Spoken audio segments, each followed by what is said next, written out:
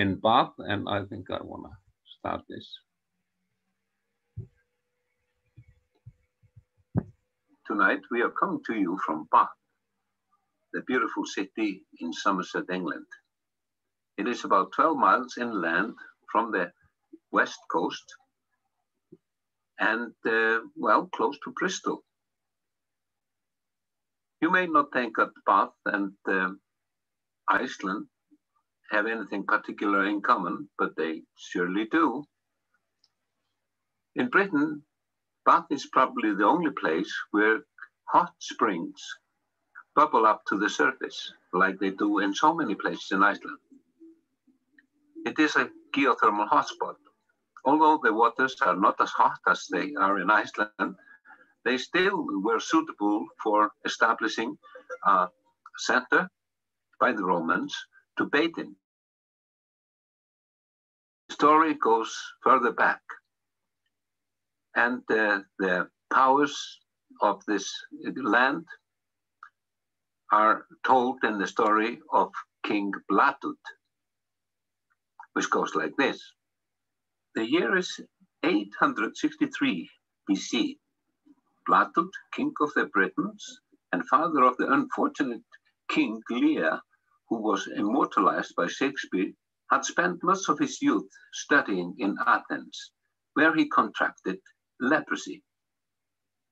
Returning home and realizing that an imperfect prince could not inherit the throne, he left the royal palace in disguise to take a job as a swineherd in an untraveled part of the country. This was certainly the Avon Valley and may well have been the area we know today as Kensington.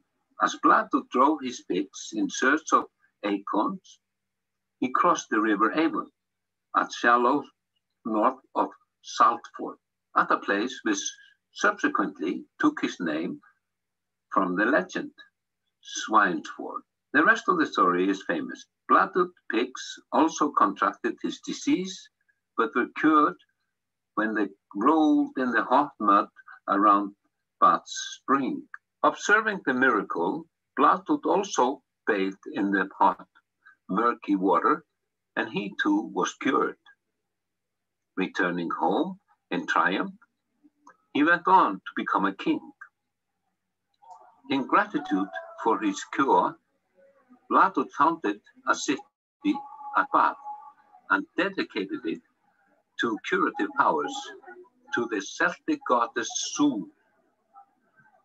And 900 years later, the Roman called the city Aqua Sulis, the waters of Sue.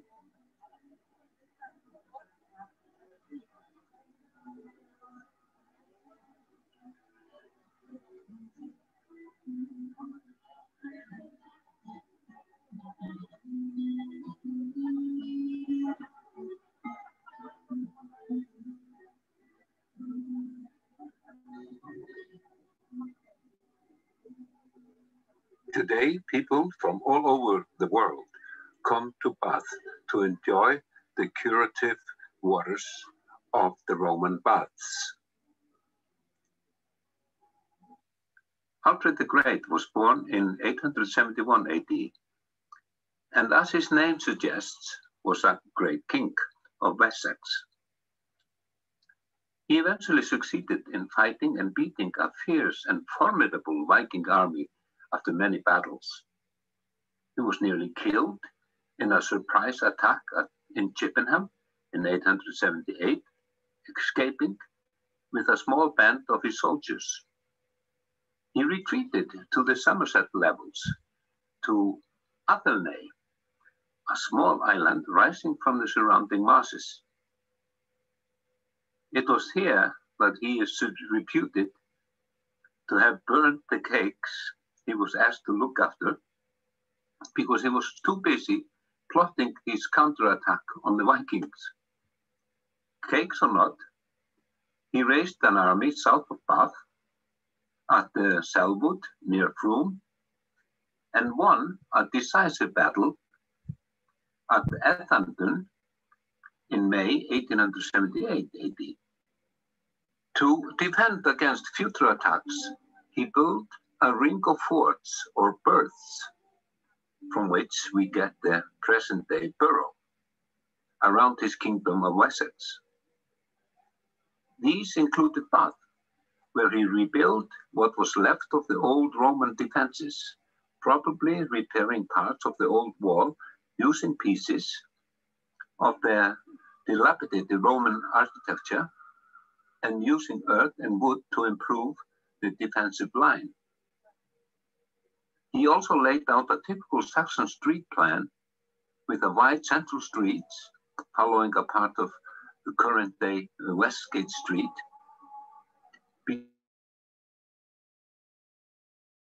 West. The high street, north of where the Norman-built Bath Abbey is today, was probably the Saxon site for the market.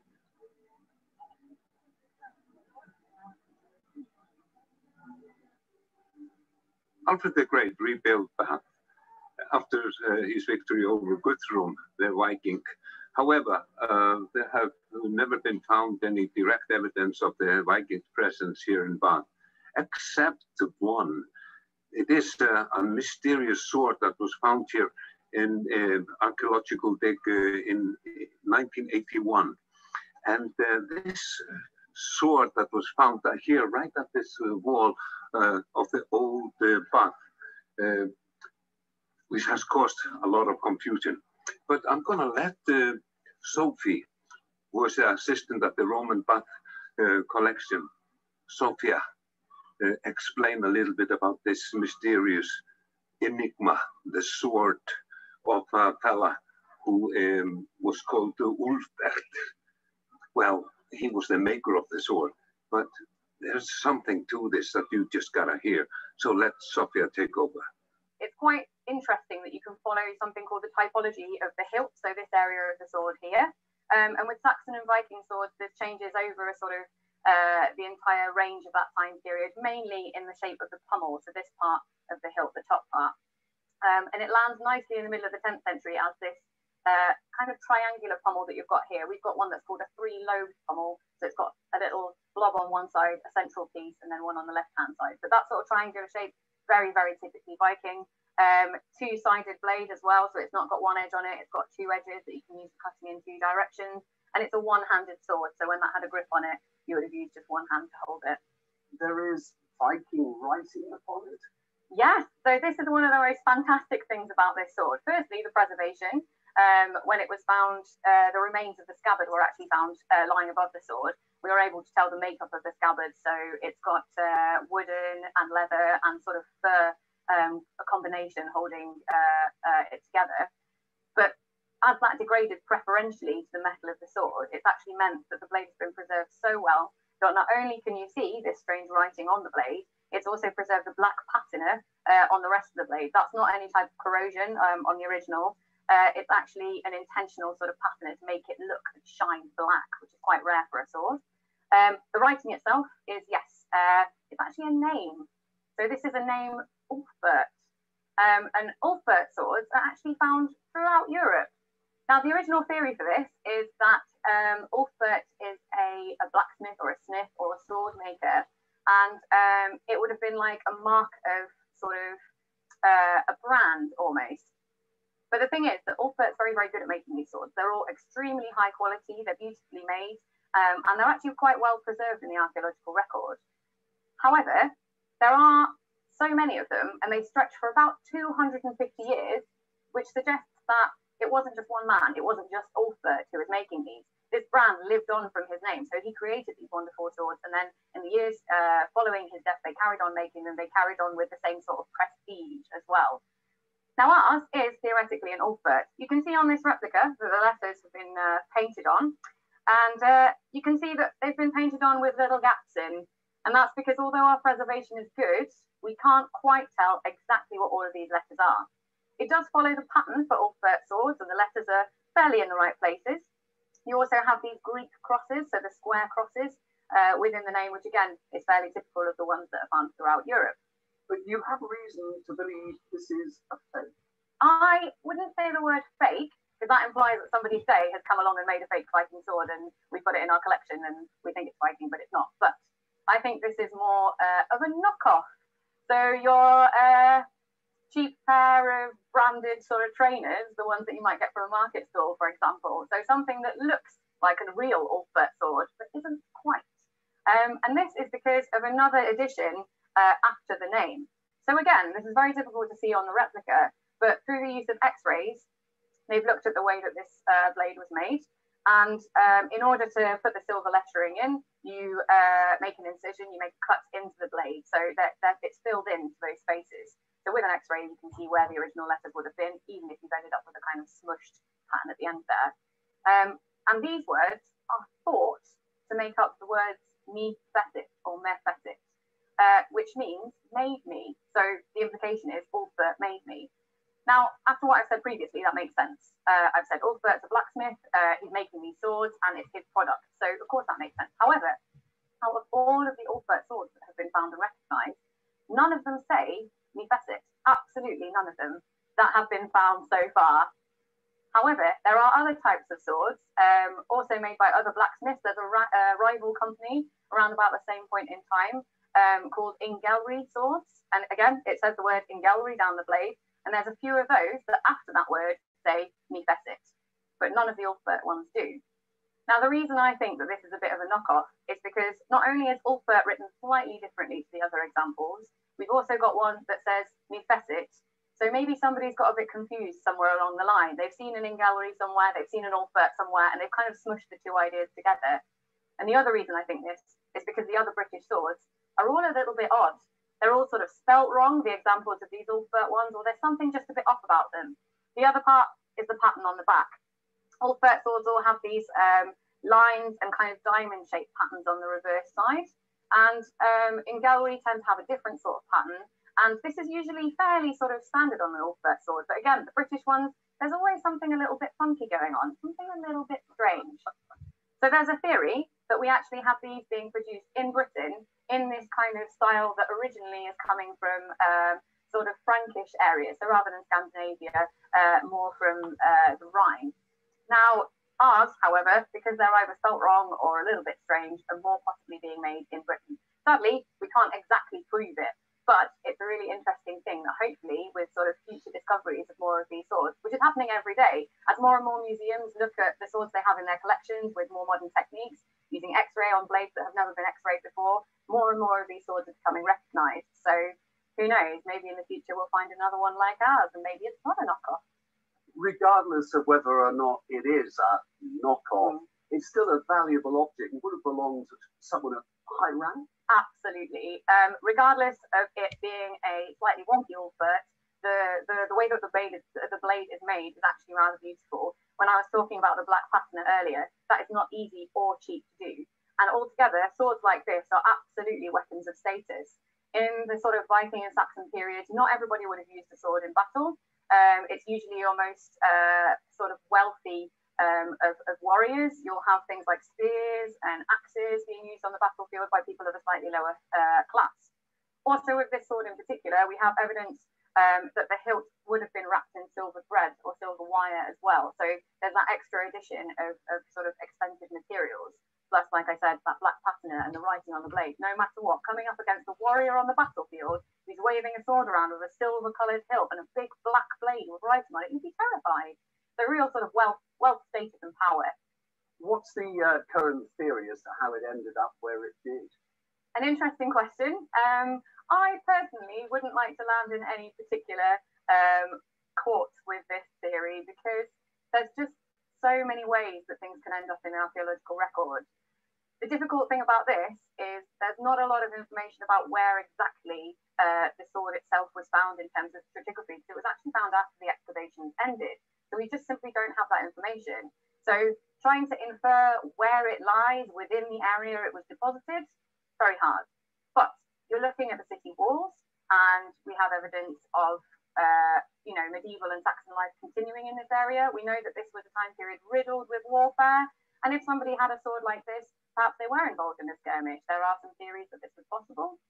Maybe it was dumped after a battle, but also one of my longest lasting theories, pretty much any kind of exciting, expensive, or rather stylish object that's been sort of dumped somewhere a bit suspicious, like the edge of the city walls, is how do we know that this wasn't just stolen or taken from somebody and it's been dumped somewhere to come pick up later, or someone sort of getting rid of the evidence maybe?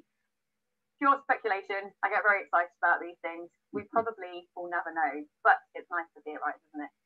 You're a right little Miss Marple, you are. I take it this is a period when the Saxons and the Vikings were fighting over the territory. Well, the thing is, it's a very difficult period to pin down in terms of that. You have eventually a division between lands, very roughly between the north and the south, with the Vikings sort of settling up in Jorvik, and the south being sort of brought together under Alfred the Great. But this is a very kind of tricky situation where it's a nice idea to say that yes, peace was formed and they sort of lived in harmony. This is not the case. People always fight over land. It's just interesting to think why somebody with such a beautiful sword was fighting or using it or holding it near the walls of Bath. Wow.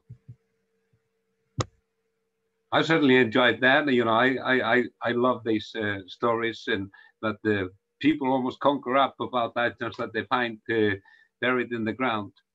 But we know for sure that the Vikings were around this place. Whether a Viking actually left that particular sword, that sort of Rolex sword, take Rolex sword, behind, we don't know, but there were the Vikings that came into England. They were from Denmark, of course, and Norway, and there were some from Iceland. Actually, in the Icelandic sagas, we have a quite accurate description of their travels in Iceland and what battles they fought here in England. In particular, the most famous one probably is Egill Skallagrimsson. I have mentioned Egill Skallagrimsson before. He is the warrior poet. But Egill Skallagrimsson was born at Borg in Iceland, probably around 910. But he did. Whoops. I think I've lost you guys. No? I was going to share that with you. Oh, here I am. Okay, I've got something prepared on Egill Skallagrimsson and his life and adventures here in England. So I might as well just put that up right away so that you can see that. Here we go. And we will start at the beginning. Technology.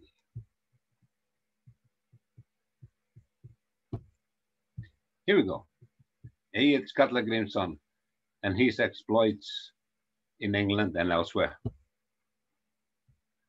Egill Skallagrimsson was born at Borg in Iceland, probably around 910, but he didn't die until 990. And he was one of the greatest Icelandic skaldic poets, whose adventures, life, and verses are preserved in the Egil saga, which is attributed to Snorri Sturluson, the greatest Icelandic scholar and writer of past days. The saga portrays Egil as having a dual nature derived from his mixed descent from fair extroverted Vikings and dark taciturn Sami Lapps. He was headstrong, vengeful, and greedy. He was greedy for gold, but also a loyal friend, a shy lover, a devoted father. As a young man, he killed the son of Eric Bloodaxe, Eric I, and placed a curse upon the king, which he inscribed upon a pole in magic runes. Later shipwrecked off the coast of Northumbria in England, he fell into Eric's hands, sometimes around 948, but saved his own life by composing in a single night the long praise poem Höfuðlausn, Head's Ransom, praising Eric in a unique and rhymed meter. This is a form of poetry. Another long phrase poem, Arnbjarnar kviða, the lay of Arnbjörn, is also attributed to him. Shortly after the death of his two sons, Egill locked himself in his enclosed bed and refused food.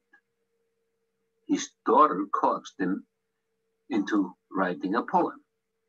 So he composed the deeply personal lament Sonarterek, loss of sons, or revenge denied. The poem is also a family portrait in which he recalls the death of his parents as well. In it, the desire for revenge and hatred of Odin overwhelms him, but gradually he bows his head in resignation and gratitude for the poetic gifts that the god has bestowed upon him. After finishing the poem, Egill resumed his normal life. He lived to be an old and blind man to write and to lament on his senility. This poem he actually recited to his mother as a child. My mother wants a price paid to purchase my proud oared ship. Standing high in the stern, I succor for plunder the stout Viking steersman of this shining vessel, then home to harbor after hewing down a man or two.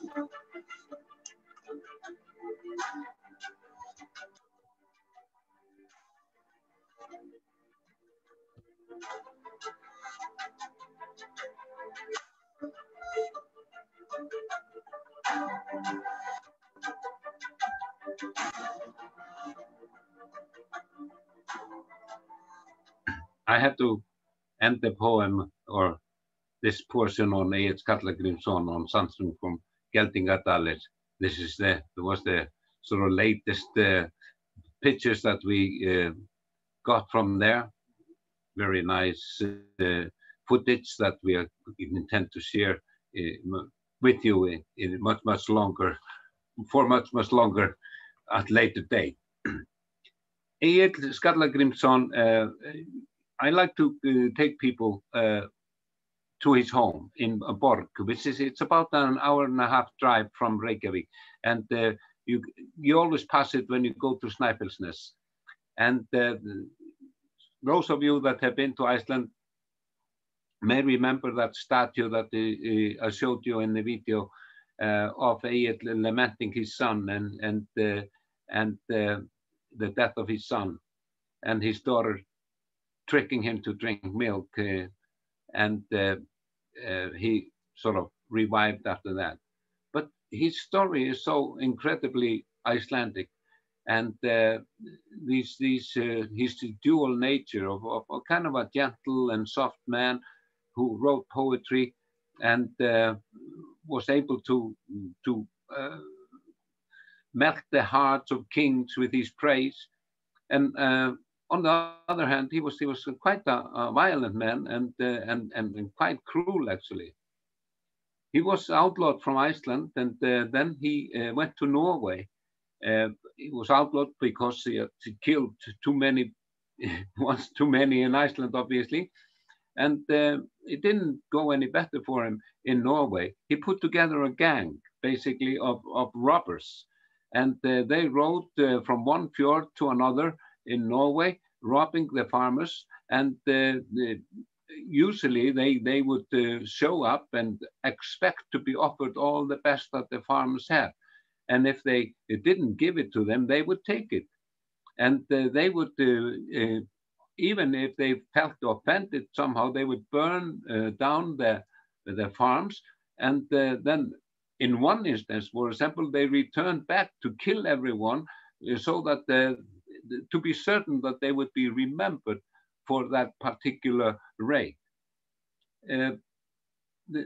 there's a famous story about this farmer coming out to greet him, quite withdrawn and apologetic, smiling nevertheless, saying that he has nothing to offer his man or himself.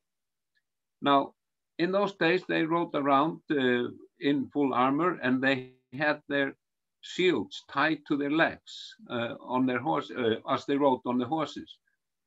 And Egill rides his horse right up to the smiling farmer, and then lifts his foot and kicks him in the mouth, so that his mouth ripped open up to the ears, as it says. And Egill says, well, now you have an even bigger smile to greet me with when I come again. And of course, he was made outlawed from Norway, and then he went to England. And he actually fought several battles with the Scots, mostly, on behalf of Eric the Blood-Axe and so on. And it was actually Eric that gave him all the gold that he was to bring back to Iceland, actually to compensate his dad, for he had enticed his brother to come to England and fight for Eric as well. And he died in that battle. So the gold and the silver that was to be given to his dad. Well, he never did give his treasure to his dad, and he died. Before he died, he buried his treasure somewhere in Mosfellsdalur, they say, which is very close to Reykjavik. People have been looking for it, but never found it. And obviously, he also is said to have killed the 2 slaves that helped him bury the treasures. So that sort of is seems to follow many of the stories of buried treasures, that the people that actually dig them down, they die before, so nobody can know where they are. But the Egil Saga has been translated into English. It's very adventurous. And once you get used to reading the sagas, you really start to sort of feel the atmosphere in them. And they have a very, very special way of moving the story onward. You can almost always guess when something is going to happen. They have a kind of a rhythm in that way. Special literature that you should definitely acquaint yourself with before coming to Iceland. And well, even if you are not planning to come to Iceland, I'm sure you will enjoy it. Get either Egil Saga or Njáls Saga, or even Grettis Saga. Njáls Saga is yet another adventurous saga about heroes and treacherous advice, bad men and good men. And Grettir, the strongest man, the strongest Icelander that ever lived, his story is told in Grettis Saga. So there have been some suggestions that maybe I could get some of these sagas and read them up here. I don't know how that would go over, but maybe for just a special section that could be done, but we'll see. For now, I'm happy to tell a few just stories from the sagas, like I have been doing. So I was going to keep this quite short today, and I know that I'm not in Iceland, as you see, so I haven't got any more stuff from Iceland. I wasn't able to go out and take any shots or footage from Iceland. So I'm gonna call it quits tonight, and short and sassy. Thank you all for coming along and joining me. Hope that you will do so as well next Wednesday, when I will have something prepared for a little longer than just half an hour. So, cheers. Good night.